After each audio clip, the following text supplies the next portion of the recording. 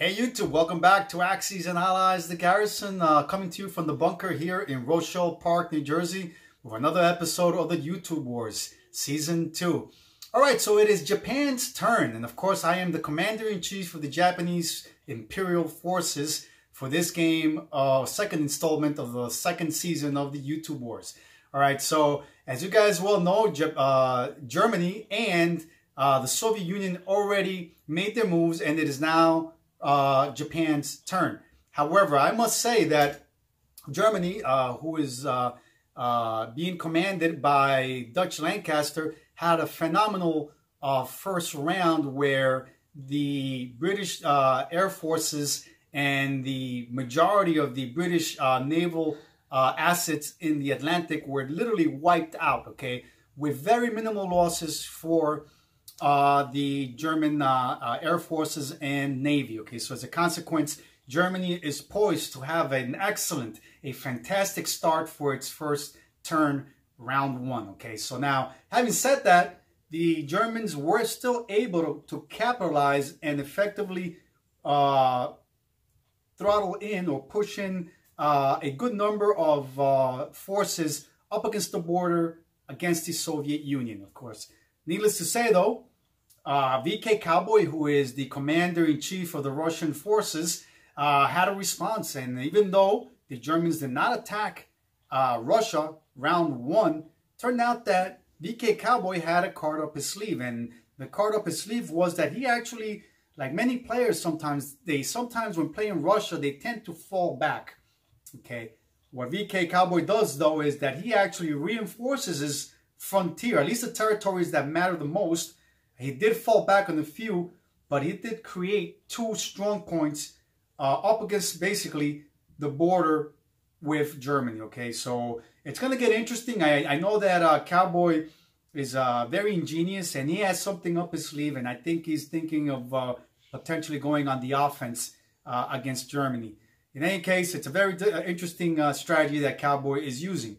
Now, as for myself, you guys are to find out today what I will do. Okay, so it'll be definitely interesting to see, and I have a few I don't know, I like to think surprises, but for some people, if you're an experienced player, the moves that I may make today may be just a routine out of the box moves or tactics or strategies that some of you are already implementing. Okay, for me it's a little different because I haven't used this strategy in the past. Okay, so for me it's a new thing. All right guys, before I let you go, I would just like to ask you, please, that if you want to support this channel, and the best way to support this channel is by you simply hitting that like button on the bottom portion of your cell phone there, okay? I would appreciate that very much. I know that a good number of you folks out there that watch my channel on a regular basis are not subscribed. So I would appreciate also if you would reward me with a subscription, okay? I do this not for the money, because I don't make any money on this. I do this because you guys support me. Without your support, it would not be possible. I would not be motivated or lack the motivation to go ahead with producing content for you guys to watch. So please, hit that subscribe button and push on that like button as well. Guys, enjoy this episode, and as always, let me know what you think, whether you agree or disagree, if my moves were right or wrong. I look forward to reading your comments. Thanks for your support, guys. All right, guys, let's go ahead with Japan's turn. Japan purchased, okay, during its purchase phase of the game, Japan purchased one minor industrial complex, one naval transport, and one technological development for a total of, let's see, 7 plus 12, 19, 23 IPCs. So Japan will carry over a grand total of 3 IPCs for round 2. Okay, I've gone ahead and using my roundels, I've marked the 4 battles that Japan will be declaring. I've also gone ahead with the blue chips indicating my non-combat movements later on during this Japanese turn. So I'm going to go ahead and review the combat movements that Japan will be making this turn. All right, so for starters, these 2 bombers that are already in Yunnan are actually coming over from mainland Japan. Okay, it's going to be at a movement of 6 spaces, and they will be carrying over 2 paratroops. Okay, so they're right there. Okay, those 2 paratroops are going to be dropped into Yunnan as the first battle declared by the Japanese. The other 3 infantry and 1 artillery division are coming from Guangxi. All right, so there's another battle up in the north, the battle for Yunnan. And here you have 2 Japanese infantry coming over. All right, you will also have the fighter from Formosa at a movement of 3 coming and joining the attack. 1, 2, and 3. This particular fighter will have 1 movement left in its gas gauge. Okay, so now I'm not finished with that. I also have several other units that are joining that attack. And let's go over to the other side of the map where we will continue the attack. All right, so now I have 2 tactical bombers that are going to go into that attack. They're going to go 1, 2, and 3. All right, they also have 1 movement left in their gas gauge. The 2 fighters in Manchuria will also join that attack at a movement of 1, 2, and 3. All the aircraft joining this particular attack are all moving at 3 and have 1 movement left in their gas gauges. All right, let's go over to the Battle of Yunnan. I was forgetting that there's additional air support on that attack, and the fighter, that air support is coming from Kiangsu. You have 1 fighter and 1 tactical bomber at a movement of 1, 2, and 3 joining that attack. All right, so these aircraft will also have 1 movement left in their gas gauges. All right, so far all the aircraft that are participating in the attacks in both Yunnan and Yunnan have 1 movement left in their gas gauges. All right, so the third battle is the battle for Amway, where you have 4 infantry moving in unopposed into Amway. Okay, so it's just a walk-in for the Japanese. The fourth battle is the battle for Shahar, where you have 2 Japanese infantry divisions and 1 artillery division moving into Shahar. Okay, and that's it for all 4 of the battles that are being declared by the Japanese. All right, so I don't see any other attacks that I'm interested at this point in time in performing against the Allies, including the Chinese, the British, or anybody else, or for that matter, the French. Okay, so I will go ahead then with the resolve combat stage of this round, and it'll be just basically the 2 battles, the battles for Yunnan and Hunan. We'll be back shortly.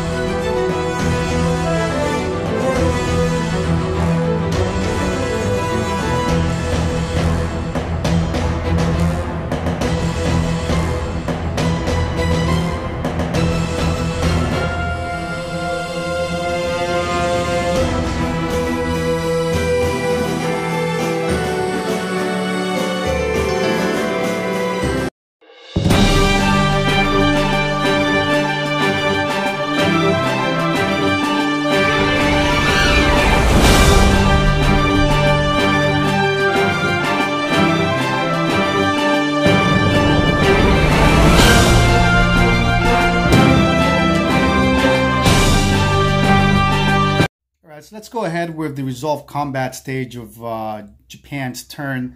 The Japanese will be defending, the Chinese will be defending the province of Yunnan with 4 infantry, which is reflected on with my die here, which are 4. These are 4 die that will roll for the Chinese at 2. The Japanese in turn will be rolling we're attacking with 4 at 1, which represents the 4 infantry, 2 at 2, which represents the infantry or the artillery supported infantry that is participating in the attack, and then you have a 3 and a 4 that represent the fighter and tactical bomber in that attack. Okay, so I'm going to go ahead and make those rolls, and before I do so, let me just swing over and get my cup, my die cup that you have here, my trusty cup that I use for my gaming purposes. All right, so here we go.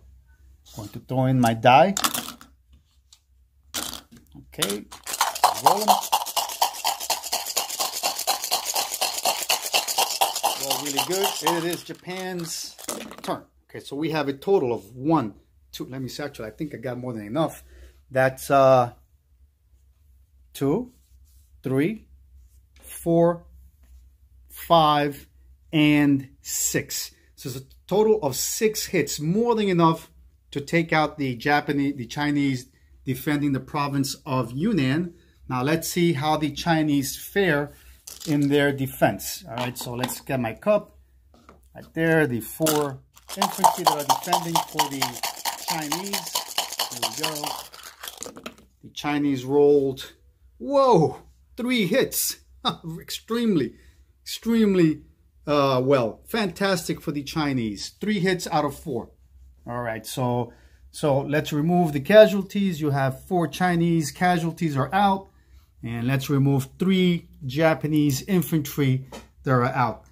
Okay, so having said that, the Japanese did secure the province of Yunnan, and as expected. Okay, all right, let's prepare for the Battle of Yunnan, where you have 2 Japanese infantry that are attacking. Let me make a little correction here. So I have this British infantry that fell. All right, so let's go back. You have 2 Japanese infantry that are attacking, right? And then you have 2 fighters at 3. All right, 2 fighters at 3, and 2 tactical bombers also participating in that attack at 4. Okay, so I'm going to reflect that in my die right here. These are the Japanese attacks. The Chinese themselves are defending with 2 infantry. All right, and that'll be reflected here on the board. So that's 2 die for the Chinese and 6 die for the Japanese. All right, let's get my cup. All right.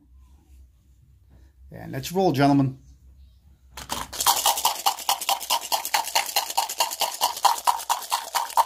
There we go. All right, so I got two hits. That's all I needed, folks.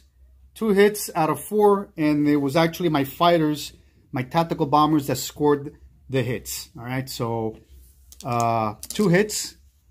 Let's bring over the 2 infantry that are defending, the Chinese infantry, and let's see how they fare against the Japanese.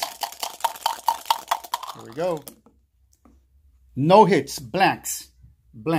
Okay, so the 2 defending Chinese infantry are now removed from Yunnan, and the Japanese did not sustain any casualties in this battle up in the north. All right, so having said that, these were the only 2 battles that the Japanese were declaring that actually required combat.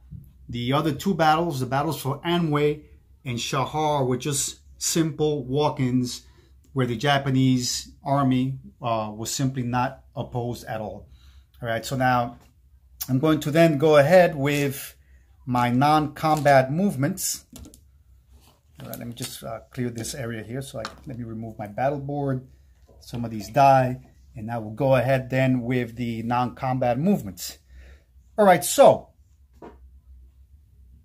these aircraft will go ahead and land in Guangxi, the ones that participated in the attack on Yunnan, excuse me.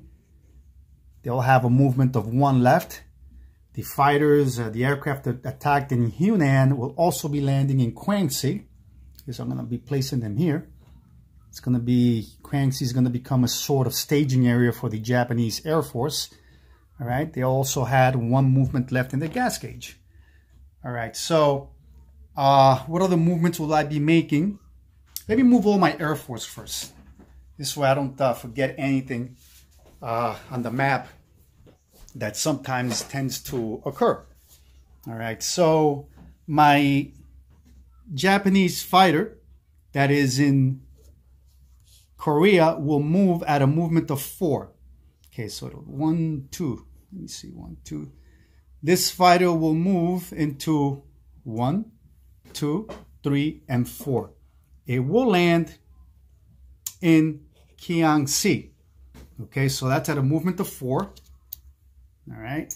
My Japanese Air Force that is in Japan itself, in Japan, in Tokyo, will move at a movement of 5, and that'll be 1, 2, 3, 4, and 5. So that entire group, this entire air wing will land in Kwansi as well. Okay. Here we go. All right, my fighter that is in Okinawa. All right, let's move that blue chip. Let's remove the one in Japan as well. My fighter that is in Okinawa will move at a movement of 4. It'll be 1, 2, 3, and 4. All right, it will also land in Kwansi. All right. Okay. My Japanese aircraft on the carriers located in Sea Zone 6, okay, will also take off. And they will go at a movement of 4. That'll be 1, 2. Let me see, hold on. A movement of 1, 2.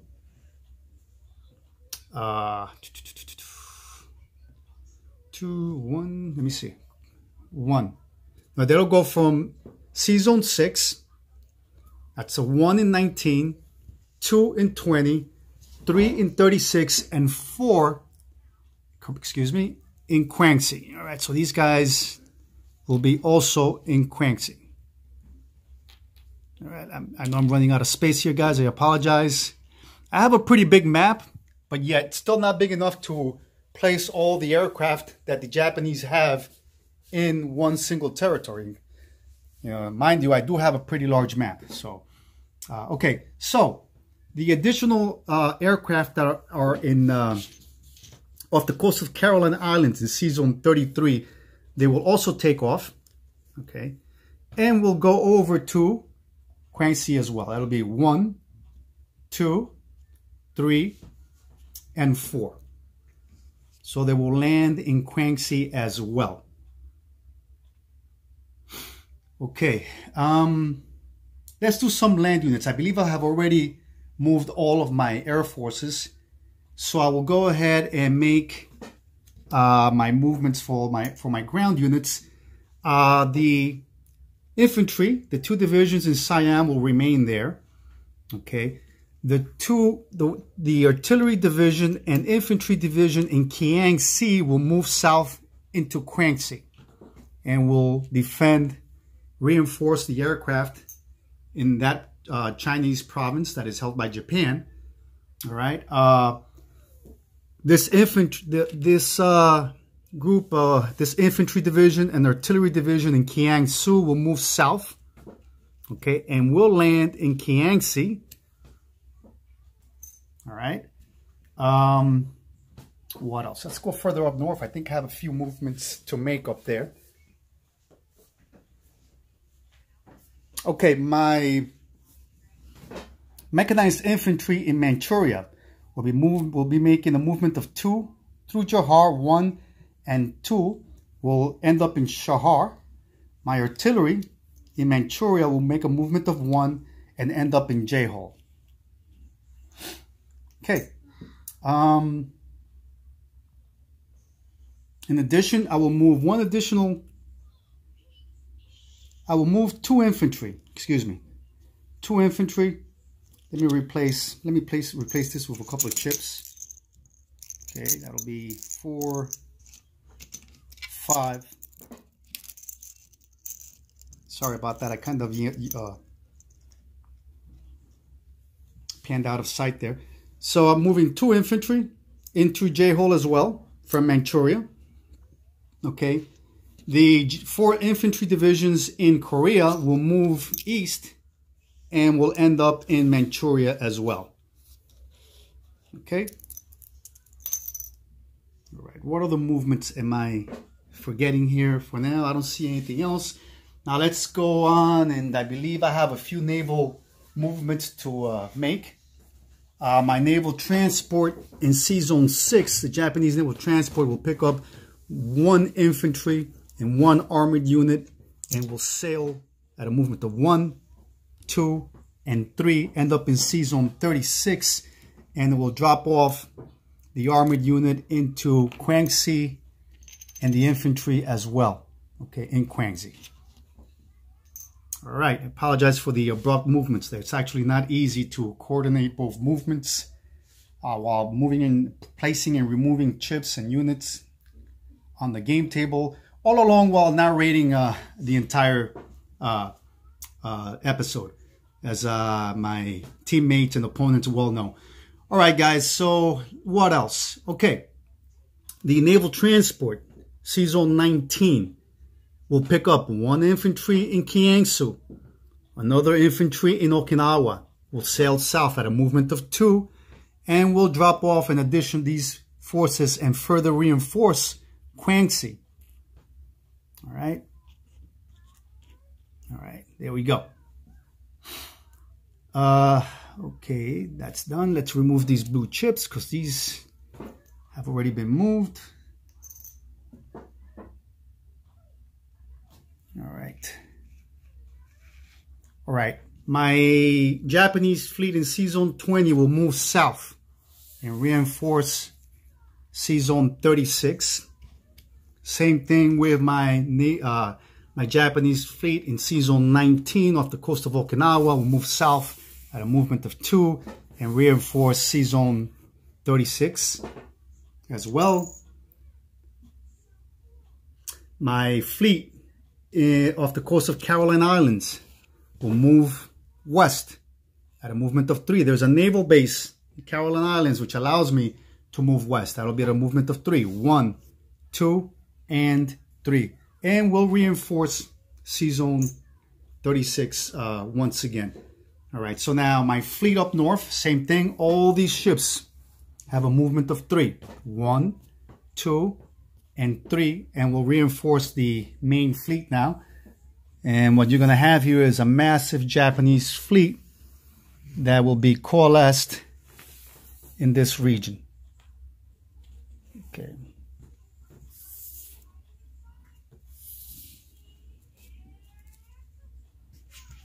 All righty.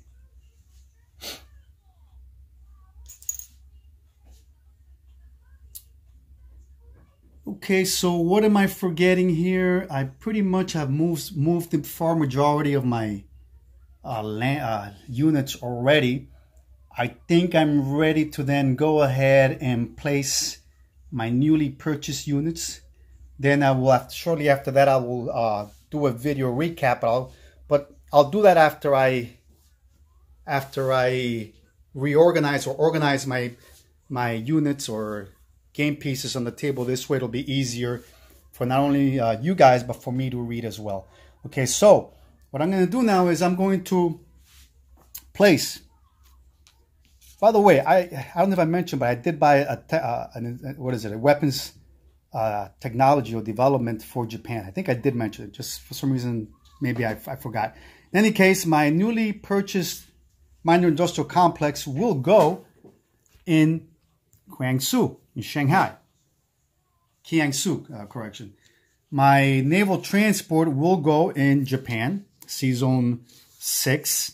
Okay, and of course, let's not forget my technology, my R&D, research and development for my technology, and that, of course, you guys don't know which technology I've chosen, which technology I've picked for Japan. All right. All right, guys, I'll be back shortly with the recap video for you guys to see, okay? Just sit tight for now. All right, guys, I pretty much set up the board here, cleaned it up a bit for me to do my recap portion of the video. I just noticed though that, and I hope you guys don't mind, but I did notice that I left my carriers unprotected. So if none of you have any issues with that, as a late movement here, I will land a few of my fighters in on my carriers. Reason being that I know that our wild card man, Sired Blood, may get the idea of potentially attacking my fleet here in Season 36. So I'm going to place four fighters on my carriers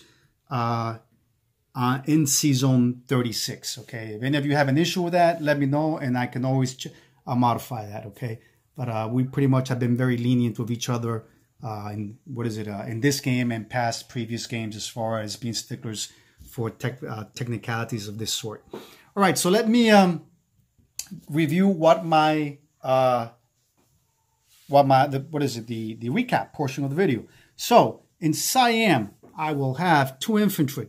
All right, Yunnan, I have 2 infantry, 1 artillery. Okay, in Guangxi, I have 4 infantry, 1 artillery, and 1 armored unit. Okay, as for my Air Force, I'll have 2 bombers. Okay, I have 1, 2, 3, 4, 5, 6, 7, 8 tactical bombers. That's 8 tactical bombers, and 1, 2, 3, 4, 5, 6 fighters. So that's 2 strategic bombers, 8 tactical bombers, and 6 fighters. All right. Season 36. All right. I have 3 naval transports, 3 carriers with 4 fighters on board. Okay. I also have 2 cruisers, 2 battleships, 4 destroyers, and 2 submarines that make up the Japanese fleet off the coast of Hainan, which is Season 36. Okay, in Kiangsi, you have 1 infantry, 1 artillery, 1 fighter. In Kiangsu, I have 1 minor industrial complex. In Amway, I have 4 infantry, 1 artillery. Okay, up north in Shahar, I have 2 infantry, 1 artillery, 1 mechanized infantry. In Jehol, I have 2 infantry, 1 artillery piece. In Manchuria, I have 5, 6, 7, 8 infantry and 1 AAA. In Japan proper, I have 3 AAAs, 4 infantry, and 2 artillery. Season 6, I have 1 naval transport. Okay, and I believe that pretty much covers the entirety of my occupied territories. All right, so Japan started out with 26 IPCs. Japan will collect an additional 1, 2, 3, and 4. Right? So that's 4 IPCs. In addition to Japan's 26, that's 30. All right. I am not at war with the USA or the Allies. So I get a national objective of an additional 10 points, which brings me up to 40 IPCs. I did carry over 3 IPCs that I did not spend from this turn. So Japan has in its treasury for round 2 a total of 43 IPCs in its treasury. All right, so that's about it, guys. Let me know what you think. I'm always open to opinions, and obviously the world is full of opinions. And let me know if you think I'm doing the right thing, or if you think I should have dealt with this particular turn in a different manner. I know that some my allies or my allies were making suggestions that maybe I should go with a J1. Okay, but I chose rather to be more of a conservative, take more of a conservative approach, and decided then to leave the U.S. out of the war for at least for round 1. Okay, I felt that it was the best course of action for now. Okay, so let me know what you guys think. I always look forward to your commentaries, and I very much appreciate them. And guys, as always, don't forget to bunker down and play. Until next time, it is, I believe, the USA's turn.